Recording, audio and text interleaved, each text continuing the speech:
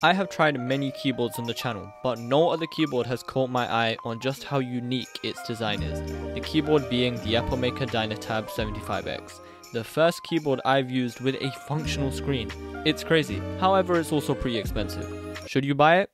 Let's see. Let's get straight into the review.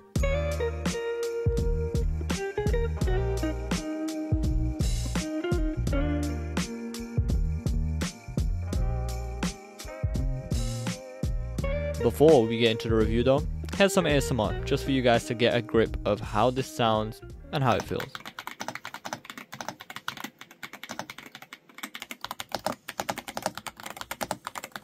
So let's talk about the design and build first. Straight up, we have a white keyboard with purple keys, and as you guys can see, this keyboard is much bigger than the other 75% keyboards you'd find on the market.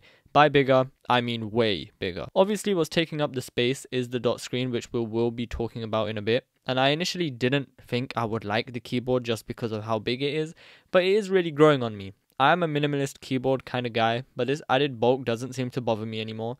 Obviously, it depends on how you want your keyboard, but in my opinion, it's not that bad. Obviously, you get a lot of extra functionality, but again, we will be talking about that soon. It is made of plastic from what I can tell, and at this price, I was hoping we would get something like aluminium just to make it feel a bit more premium compared to others at this price range.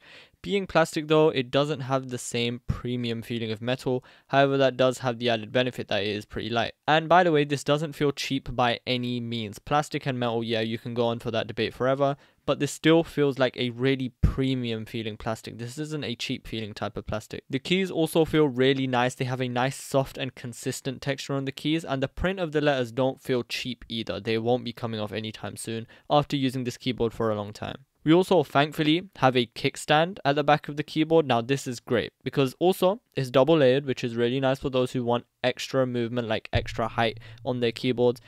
And I've always criticized keyboards, the ones that don't have a kickstand, because honestly, for me, sometimes I do want to use a kickstand, sometimes I don't. It really depends on how I feel. But just having that is really, really good. Now, enough talk about the actual keyboard. Let's talk about the actual screen. It's a 60 by 9, obviously RGB, and it looks great, as you guys can see by the B-roll. By the way, if you like the B-roll, maybe you can like and subscribe. But yeah, it's not the most high res, obviously, like I said, 60 by 9, but it's not really supposed to be. It's there to add some flavor to the overall keyboard and make it different from the other ones in the market.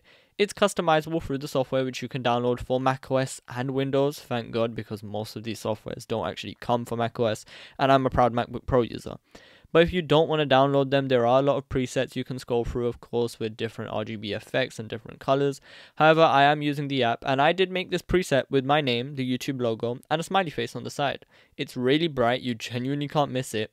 And it does use quite a bit of battery, so turning it off will help with battery performance if you need. Overall, it does take up a lot of space on the top of the keyboard, especially being a 75% keyboard. It is pretty big now, but in my opinion, it's definitely worth it. It looks great, and it can be functional if you want it to be, or it can just be a really nice piece to look at. Now let's talk about the feel and the switches of the keyboard. Like I said before, the keycaps do feel soft and consistent, and the switches aren't some that I have used before. They're actually called flamingo switches. That's the Epomaker flamingo switches, which have low friction and have a smooth, scratchless keystroke experience with no additional lube.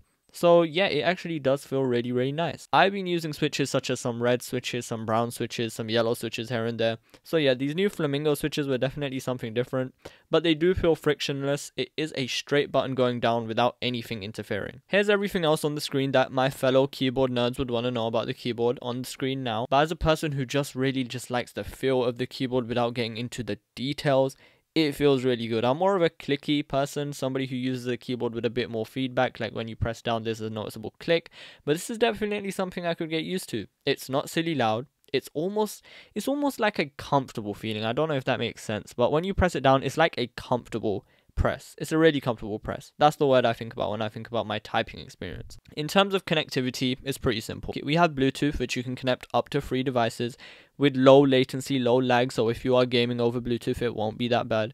We also have a cable, which we do get in the box, a nice braided USB-C one. And also there's a dongle, which is nicely covered actually in the front of the actual keyboard under this little flap.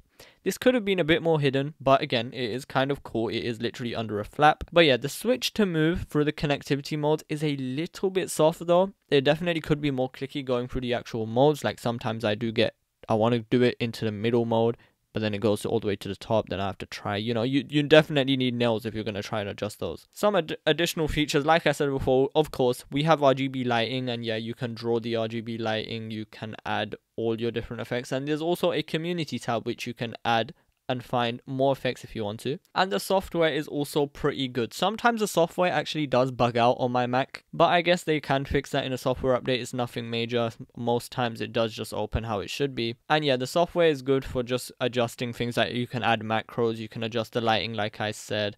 And yeah, overall the app's okay as well, but you don't need the app. You can definitely get away using this keyboard without the app. So in conclusion, the Epomaker Dynatab 75x, obviously the main man of the show is that screen we have at the top. Customizable.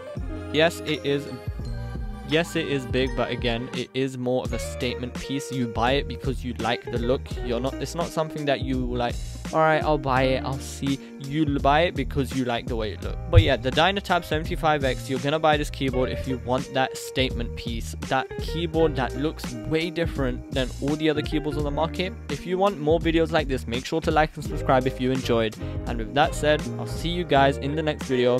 Who knows what we will be reviewing next, but you definitely want to subscribe. Join the community. But with that said, I'll see you guys in the next video. Peace.